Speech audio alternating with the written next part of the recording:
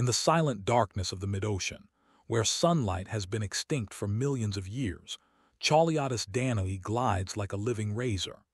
This rare viperfish species is built from the ground up for survival in a world of crushing pressure and absolute scarcity. Every adaptation it carries is a lesson in evolutionary engineering, the kind of biological precision that feels almost unfair when compared to its prey.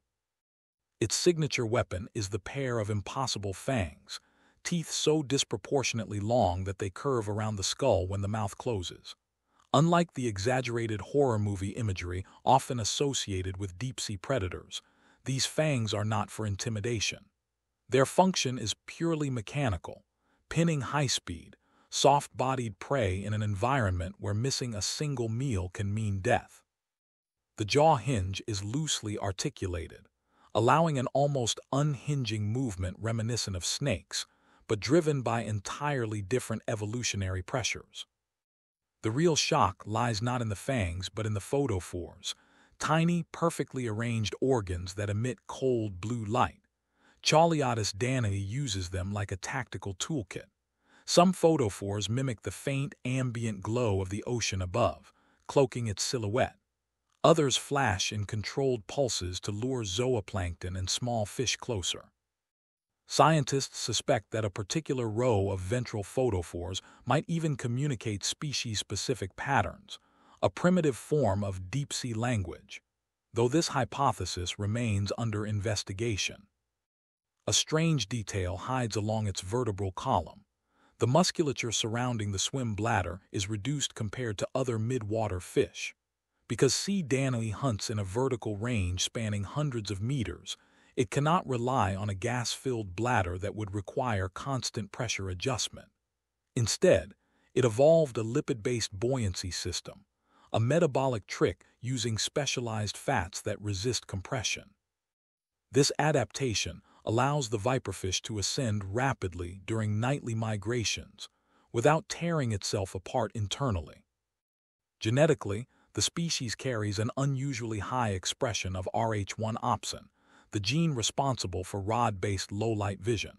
While most fish have a single rhodopsin variant, sea danae expresses multiple spectral sensitivities within the same gene family.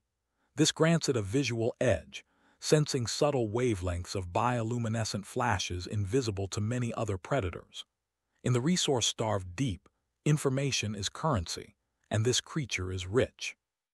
A short but haunting anecdote from research submersibles tells of a lone Chauliodus danae approaching the external lights during a 900-meter descent. Instead of attacking, it hovered motionless, adjusting its angle repeatedly, almost reading the artificial illumination.